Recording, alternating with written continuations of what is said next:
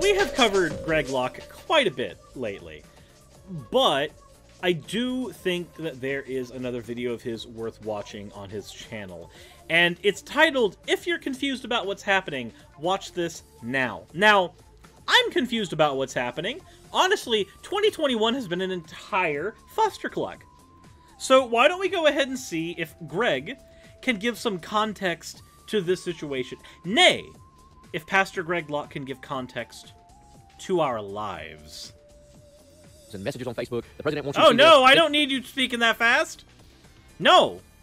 No. No, Greg. Bad. Do not speak at that speed. Slow down. No more caffeine. Go to your room. And messages on Facebook.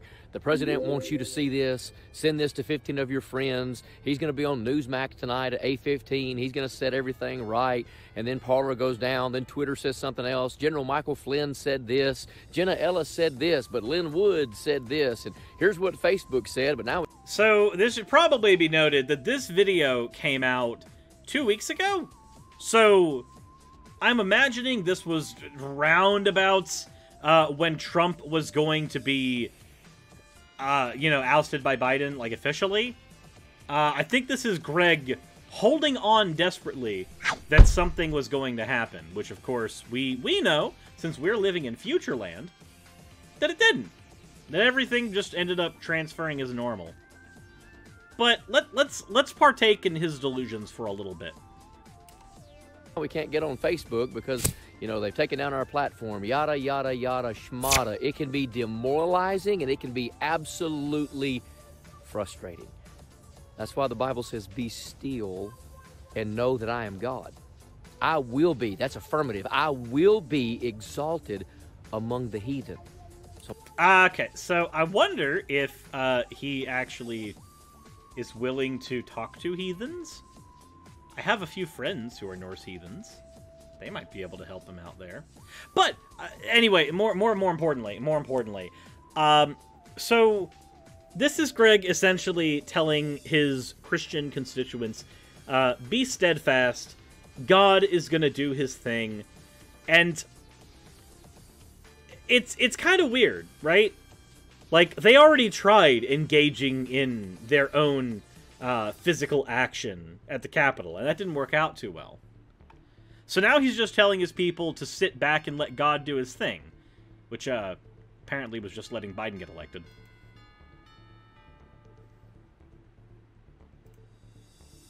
Come on, Greg, start talking. There you go. I've been just as guilty as the next person. Of a lot of scouring things. YouTube for every video I could find. Look, I've got a lot of high-ranking individuals that I consider friends, but I stopped even asking them at this point because everybody has a different story. But let me tell you what story doesn't change. The story of the Bible. Oh my God. Okay, everybody, go ahead and call the cringe department. We're here. We just got here.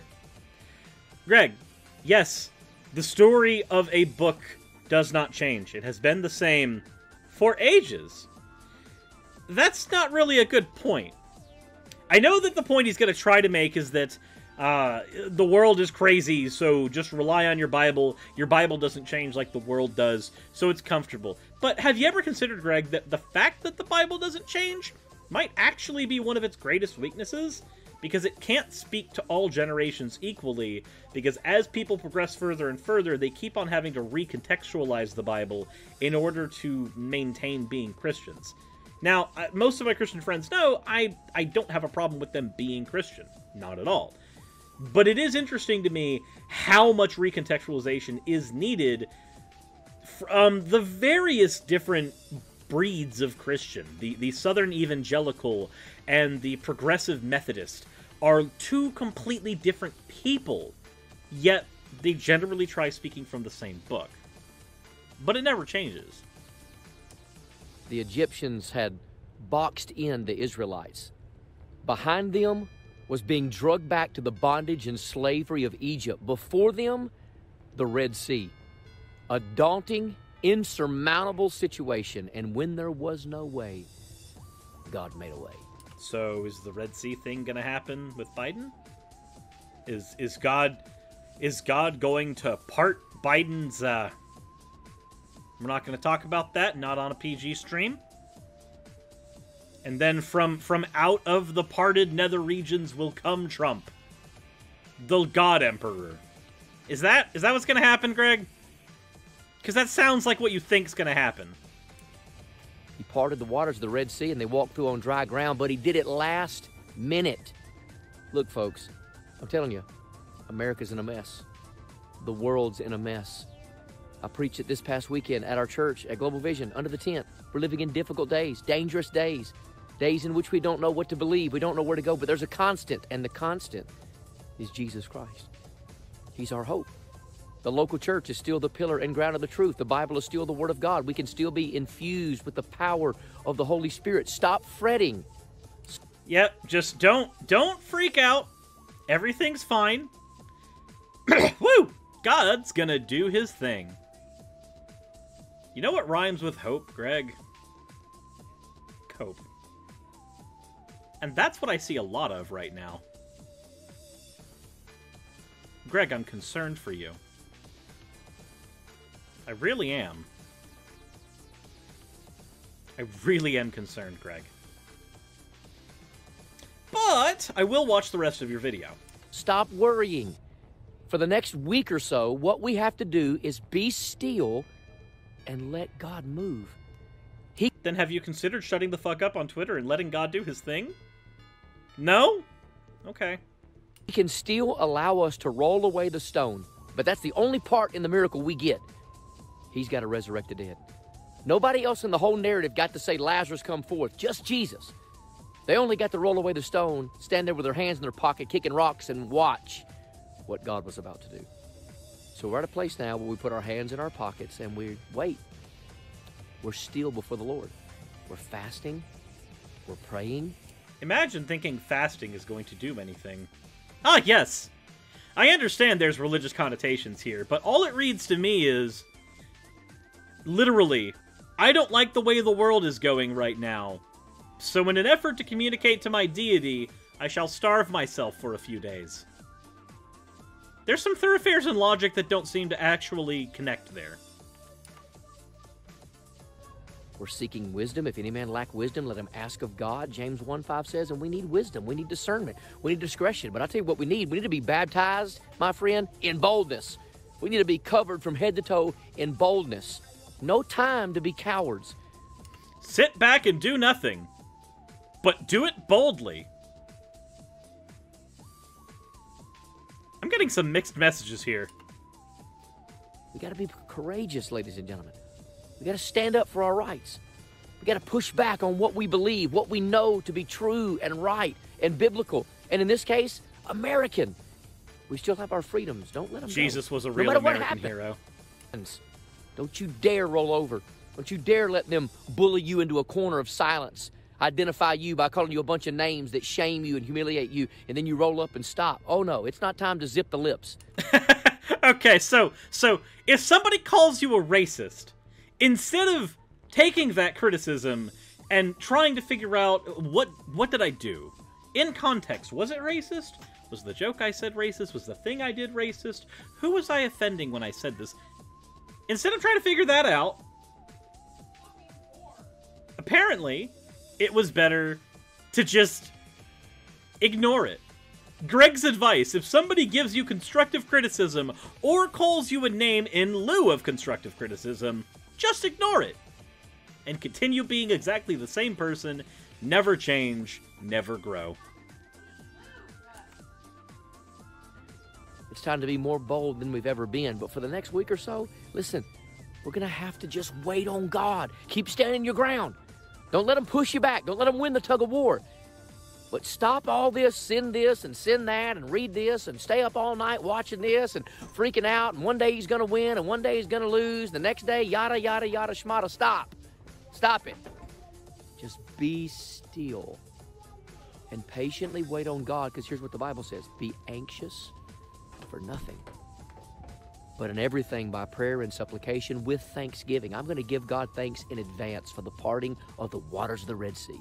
So I'm just going to go ahead and say right now, there's a couple of issues here.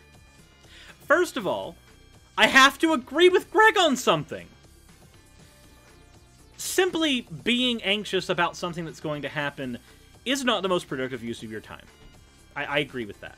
Now, granted, there is a caveat there. If you have anxiety and cannot control it, then yeah, you can't do anything about that. But more importantly, imagine, Greg, what it must feel like to be in your head where you've thanked God in advance for bringing Trump out of the parting of Biden's censored, and then it never happened.